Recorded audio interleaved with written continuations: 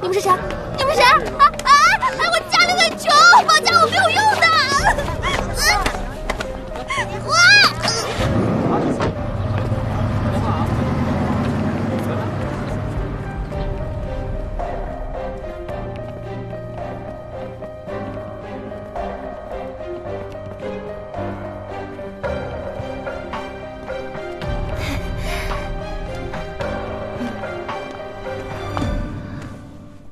所以你和艾丽莎小姐一起住了4个月。是的。但是现在是不是应该先表明，那边那位是谁啊？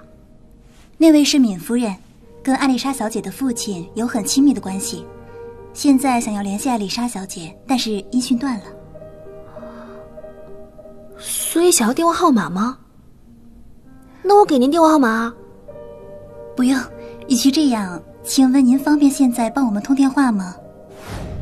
打电话？好啊。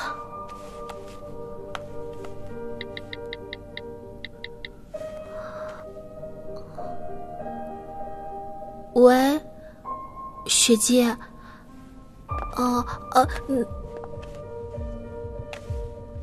嗨，艾丽莎。你是谁？我叫阿敏，还记得吗？我想见你，地方由你来定，任何地方我都会去的。如果你不想让我把你的事儿告诉我身边的这位女生的话，你就不要想着再跑到别的地方去了。希望能和你见一面。你真幸运，能和雪姬这样的人交朋友。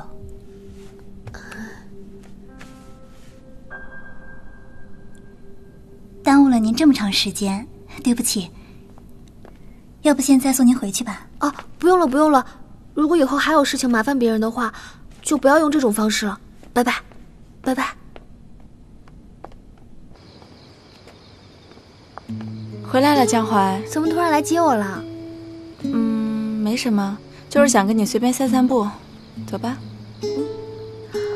那个老婆婆，她为什么给你打电话？她说那话什么意思啊？而且她为什么想见你，然后你又不想见她？有什么事是不能告诉我的吗？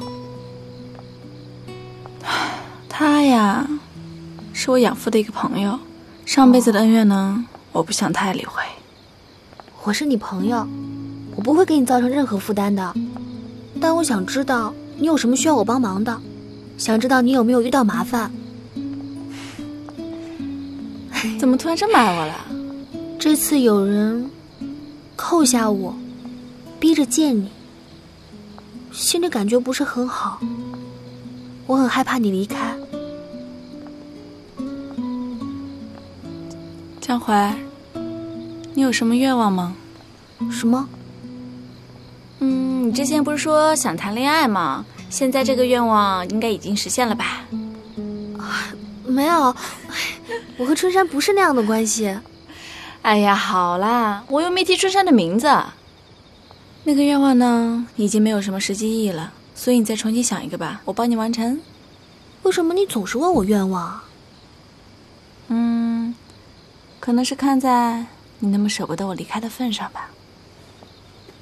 我就随便问问，你要想不出来就算了，机会只有一次哦。你一直这样说，就好像你是我的精灵神灯一样。我本来就是你的神灯啊。